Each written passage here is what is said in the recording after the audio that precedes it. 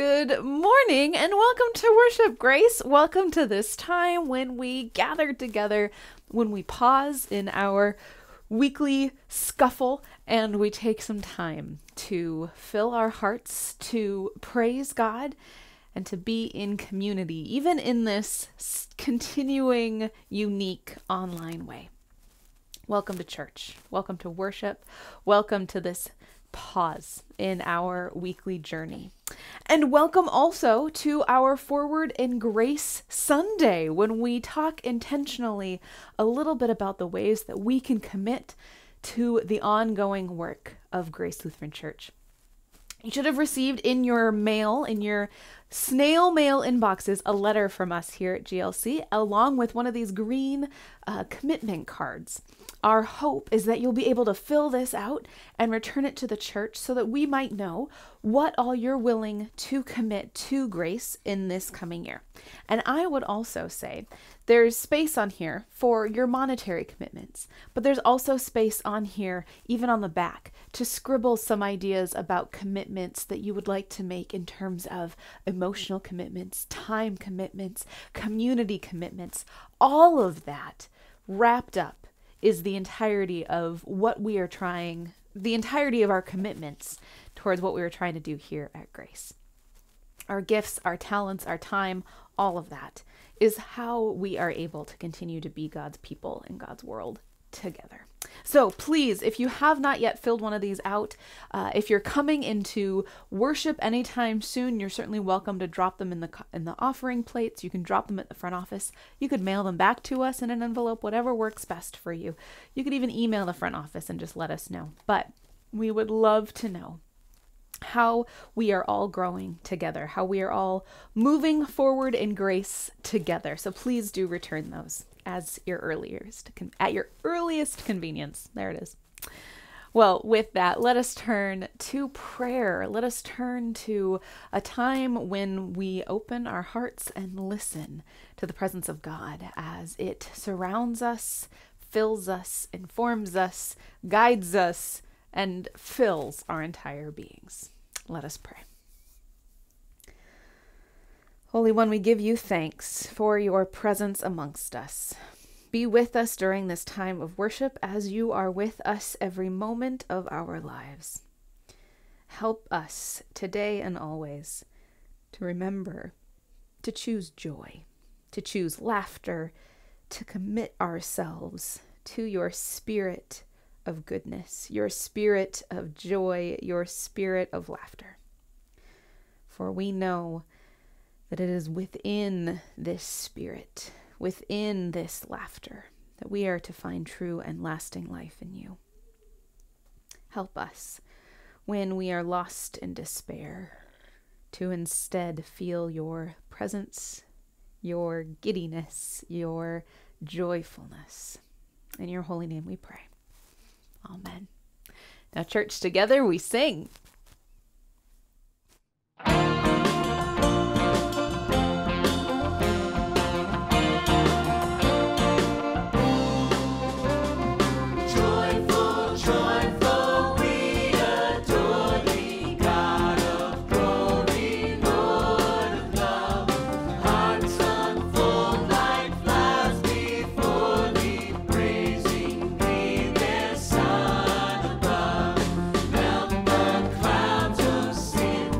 Sad.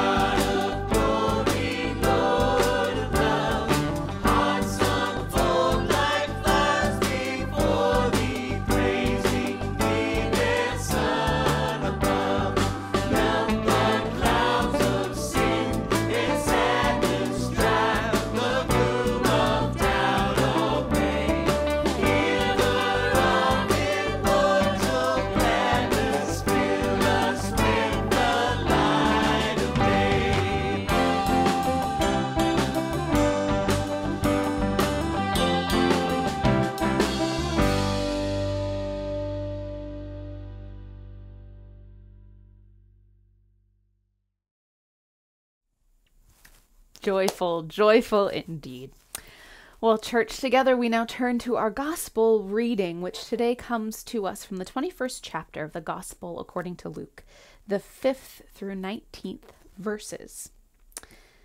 When some were speaking about the temple, how it was adorned with beautiful stones and gifts dedicated to God, Jesus said, "As for these things that you see, the days will come when not one stone will be left upon another. All will be thrown down."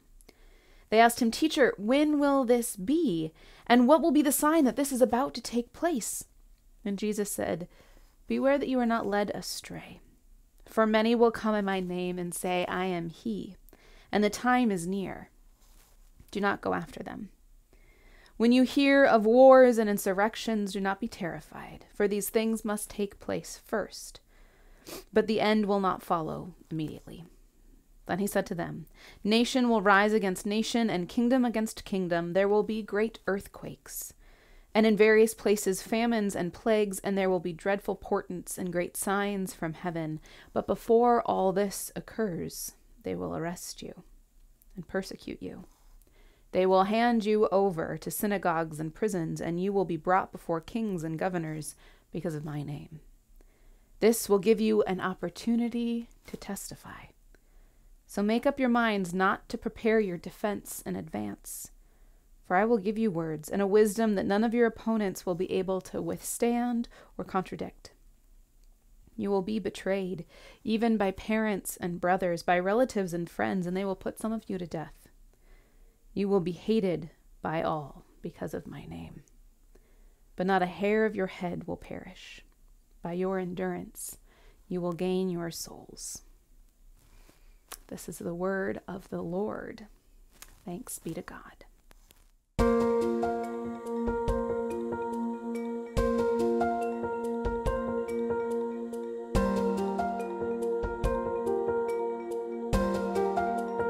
I don't want to be afraid every time I face the waves.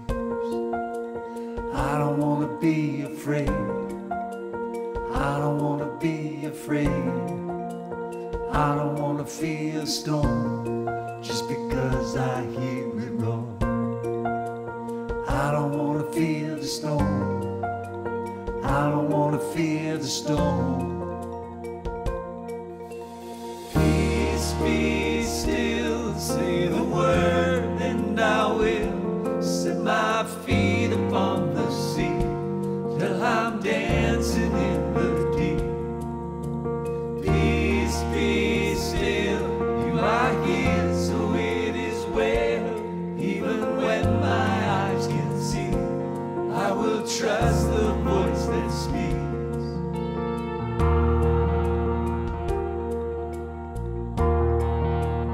I'm not gonna be afraid, 'cause these waves are only waves. I'm not gonna be afraid. I'm not gonna be afraid. I'm not gonna fear the storm. You are greater than its roar. I'm not gonna fear the storm. I'm not gonna fear it all. Peace, be still, say the word, and I will set my feet upon the sea till I'm dancing in the deep. Peace, be still, you are here, so it is well. Even when my eyes can't see, I will trust the voice that speaks. Peace, be still. Let faith rise up, no heart believe. Let faith rise up in me. Let faith rise up, no heart believe. Let faith rise up in me. Peace, be still, say the word, and I will set my feet upon the sea till I'm dancing in the deep.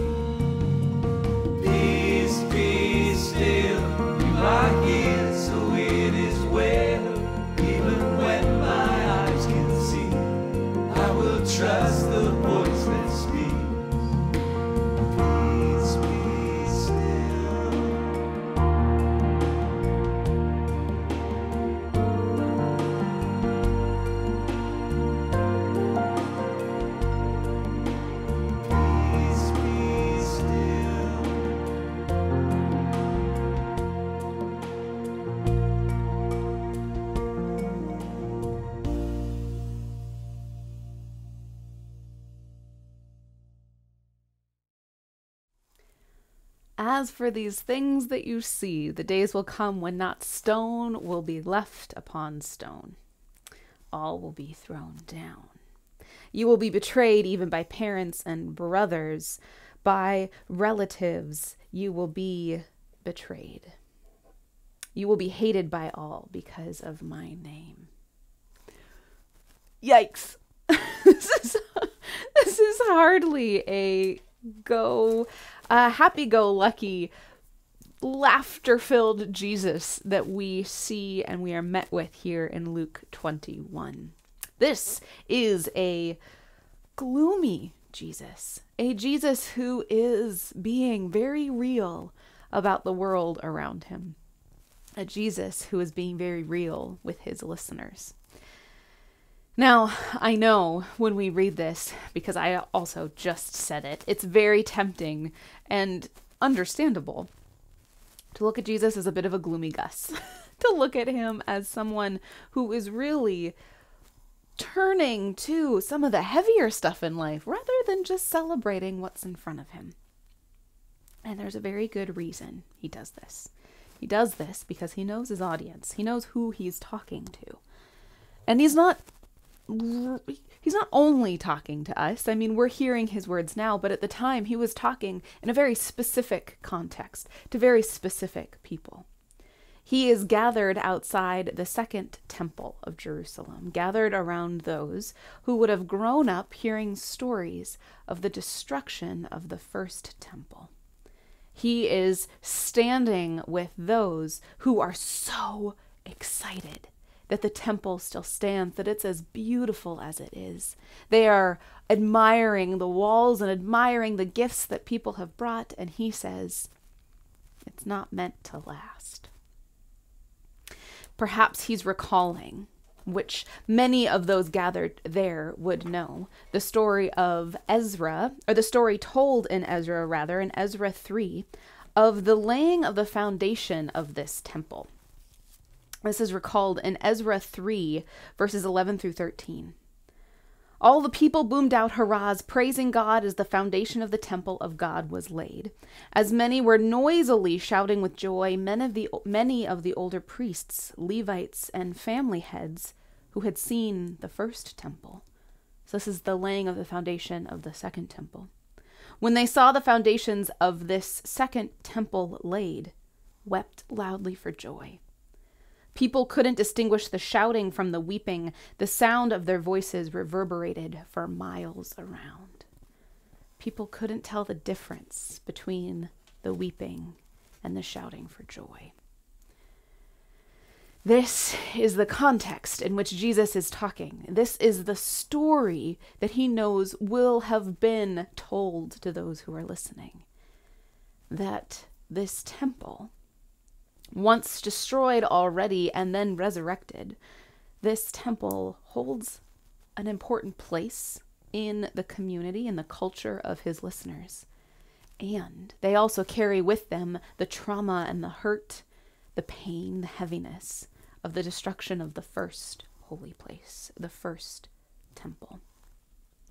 Now, into this context, it might seem odd, a little bit dissonant, perhaps, to bring in our guidepost for today, our guidepost from our fall series. Now, our guidepost today feels out of sorts at the moment with our text. And that's because our guidepost is that those who live wholeheartedly, those who live with a whole, full heart, cultivate laughter, song, and dance, and let go of being cool or always in control. The idea of laughter in the face of the destruction of the first and second temple of Jerusalem hardly seems appropriate, hardly seems where Jesus would point us to. There's so much more in our reading about all the ways in which living a Christ-centered life means living counter to the world around us. But I think somewhere in the midst of this Jesus message and this context from which he's speaking is this bridge between the context, the pain, the heaviness, and the unending joy that is a part of it as well. After all, at the very foundation, at the very forming of this temple, we hear from Ezra, the prophet, that there was great shouts of joy at the same time that there was deep wailing. So if we look to joy, if we look to laughter, we can sometimes feel like that silliness, that laughter, that letting go of stoicism might feel like a betrayal, a inappropriateness when it comes to the seriousness of faith. When in reality, laughter and joy is the very bedrock of our faith and our life found in Christ. There's a great poem that the mystic, the scholar, the teacher, the Eastern wisdom Hafiz has written. This is a collection of his poetry. And in it, the whole collection is called I Heard God Laughing, which I just love. But this poem has been on my mind and on my heart this week, so I wanted to share it with you. This poem is called Laughter. What is laughter? What is laughter? It is God waking up. Oh, it is God waking up. It is the sun poking its sweet head out from behind a cloud you have been carrying too long, veiling your eyes and heart. It is light breaking ground for a great structure that is your real body, called truth. It is happiness applauding itself and then taking flight to embrace everyone and everything in this world. Laughter is the pole star held in the sky by our beloved, who eternally says, yes, dear ones, come this way. Come this way toward me in love. Come with your tender mouths moving and your beautiful tongues conducting songs, and with your movements, your magic movements of hands and feet and glands and cells dancing. Know that to God's eye, all movement is a wondrous language, and music, such exquisite, wild music. Oh, what is laughter, Hafiz? What is this precious love and laughter budding in our hearts? It is the glorious sound of a soul waking up. The glorious sound of a soul waking up. Oh, I just got straight to my heart every time I read it. It is the sound of a soul waking up. Laughter is the bedrock of everything that we do. It is the source of all our resilience. It is the source of our very being. Willie James Jennings, an incredible scholar and theologian, speaks to this when he says that joy is an antidote to pain. He says, I look at joy as an act of resistance against despair and its forces. Joy as an act of resistance against despair and its forces. If we are lost in despair, how are we to feel God's presence? If we are lost in despair, how are we to see the presence of God in one another? Despair is one of the greatest, what's the word I'm looking for? One of the greatest divisive forces in our world, because it tells us that we are alone, that there is no hope, that there is no purpose, there is no point, so why try? There is nothing outside of this, so why bother? That's despair. And laughter is the single greatest antidote to that despair. Makes me think of, there's a spell in the Harry Potter universe to counteract a animal called a Bogart. And a Bogart takes on the greatest fear of the person it's currently facing. So if it came up to you, it would shapeshift into your greatest fear, and then it would move on to the next person and shapeshift into their greatest fear. And the only way to defeat this Bogart is to cast a spell, and the spell, the enchantment, is just by simply saying ridiculous. And as you cast this spell, you're supposed to imagine in your head the most ridiculous appearance for this fear of yours.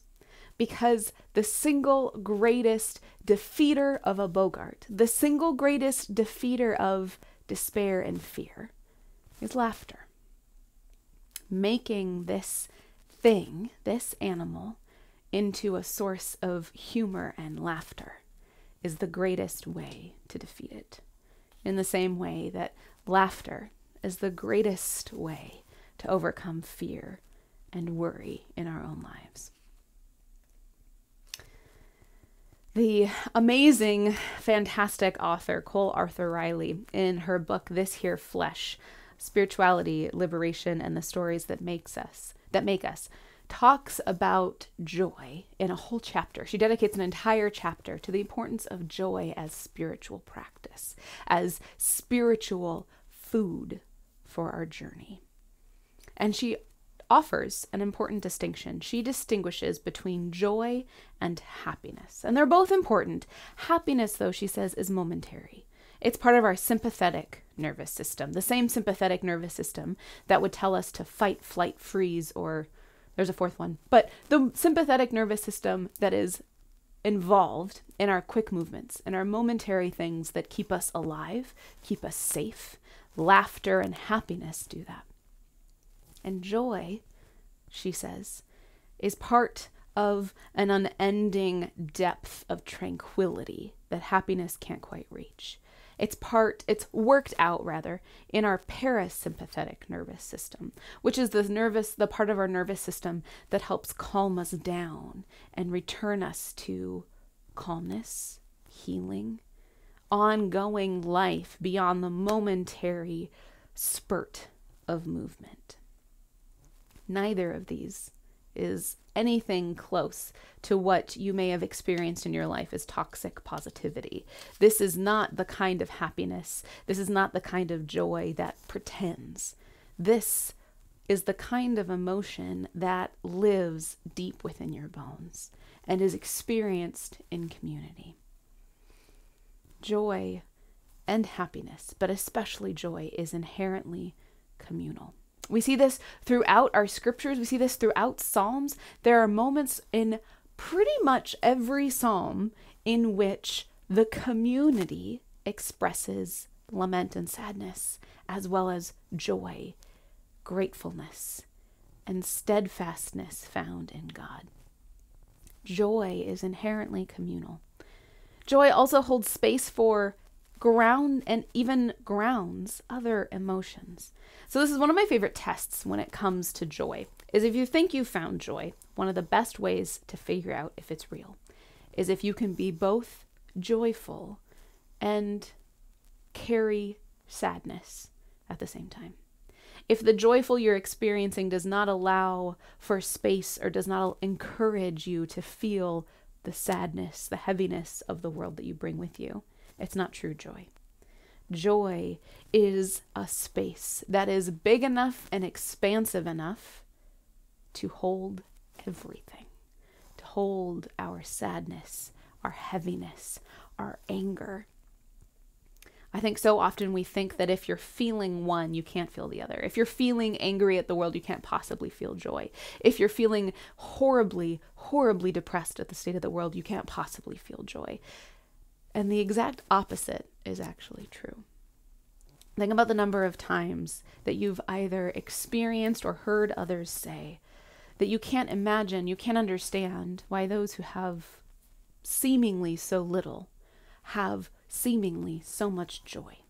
We hear this every time someone goes to visit with our recently, not recently arrived, but a new to us Afghan refugee family that we are walking with and accompanying with now.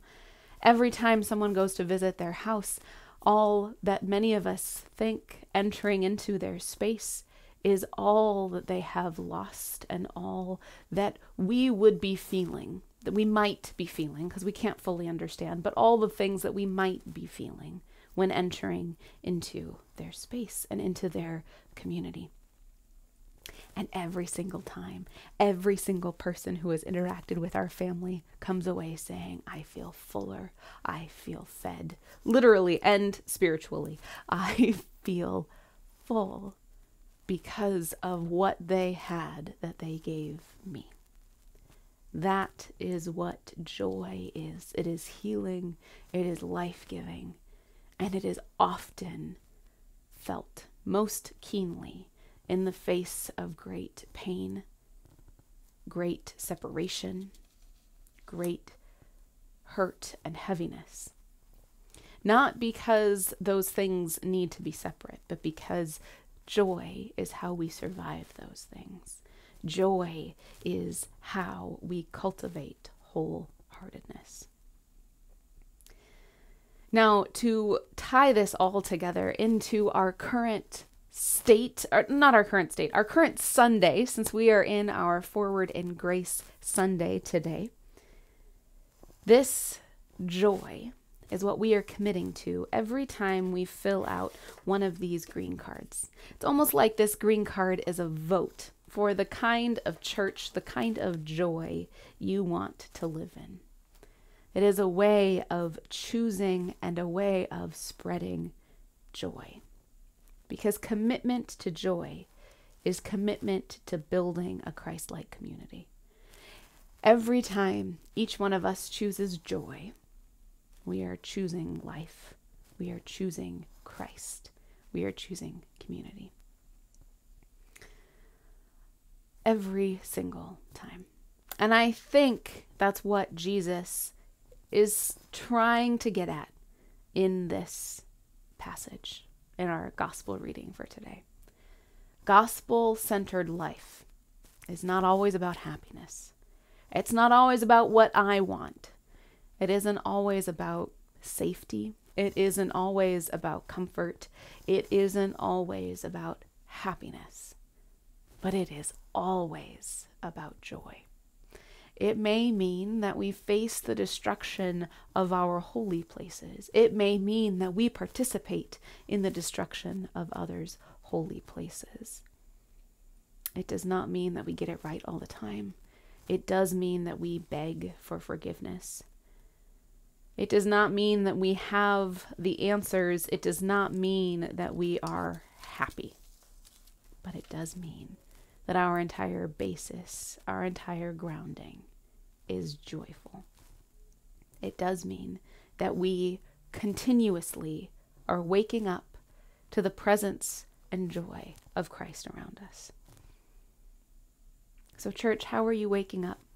How are you leaning into joy and laughter? How are you committing to seeking out song and dance and joyful movement in your life? Not because joy is a luxury, but because joy is a necessity, the ground on which we build our lives. Joy is the blessing on which we stand, our wellspring of goodness and hope, this week and always. May you find that well. May you drink deeply of this well. And in this deep drinking, in this quenching of your thirst, in this momentary presence that is ongoing and never ending, may you be so transformed that the world around you is transformed too. Transformed by the goodness you have found at this well. Transformed by laughter. Amen.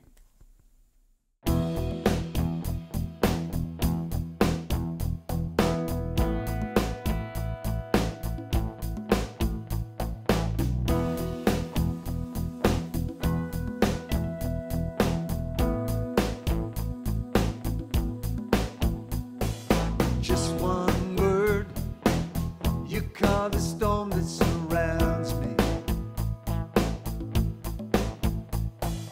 Just one word, the darkness has to retreat.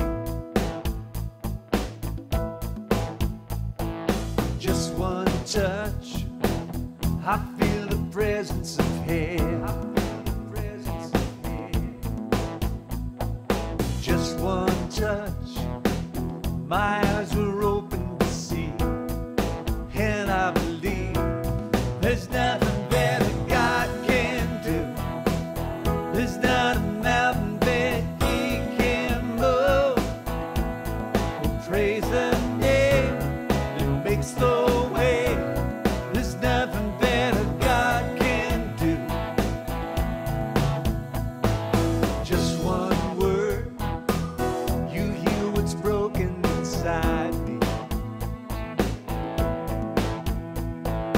Just one word, and you revive every dream.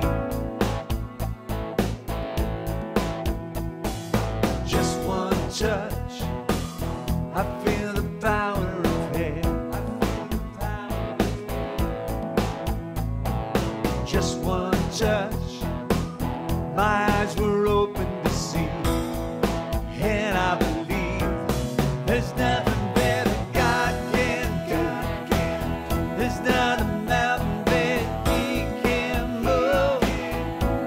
We'll praise the name that makes the way. There's nothing better God can do. There's nothing better God can do.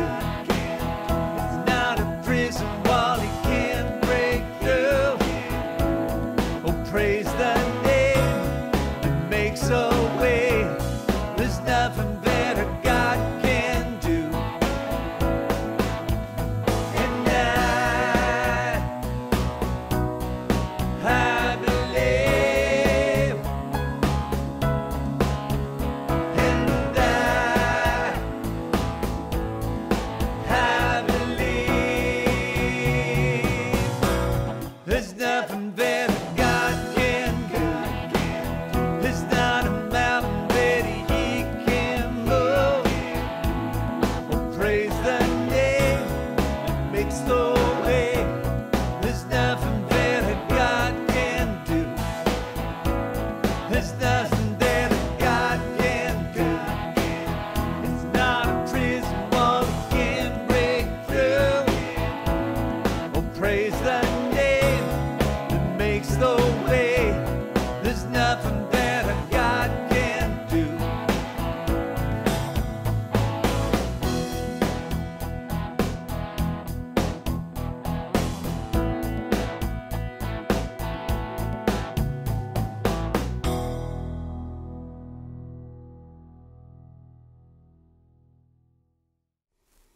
Together we turn to prayer yet again, a time when we might hear God's laughter in our very spirits. Let us pray. Holy One, we ask that you bless us this day and every day with wrinkles around eyes, around scrunched noses. Bless the very earth on which we stand, the very air that we breathe, with laughter, with the sound of giddiness and hopefulness. Be with us when our hearts harden or our despair gets the best of us. Replace our despair with your laughter. Teach us this day and always to turn to you, not to self-isolate when we have found ourselves in the depths of despair, but instead to turn to you, to your people, to your laughter and your goodness. All of this we pray in your holy name, trusting in you and trusting in your Son, Jesus Christ. Amen. Dear ones, we pray together using the words of our Lord's Prayer, as Jesus taught us to pray. Our Father in heaven, hallowed be your name. Your kingdom come, your will be done, on earth as it is in heaven. Give us today our daily bread, and forgive us our sins as we forgive those who sin against us. Save us from the time of trial, and deliver us from evil. For the kingdom, the power, and the glory are yours, now and forever. Amen. Dear ones, receive this blessing. Every morning that you wake, may you feel the peace that can calm the fiercest storm. May you feel the love to forgive and then move on. May you feel the strength to walk and not grow weary. May you feel the joy that is at the heart of being. May you feel the presence of God in the name of our Creator, Redeemer, and Sustainer. Amen. Now go in peace, dear church. Christ goes with you. Thanks be to God.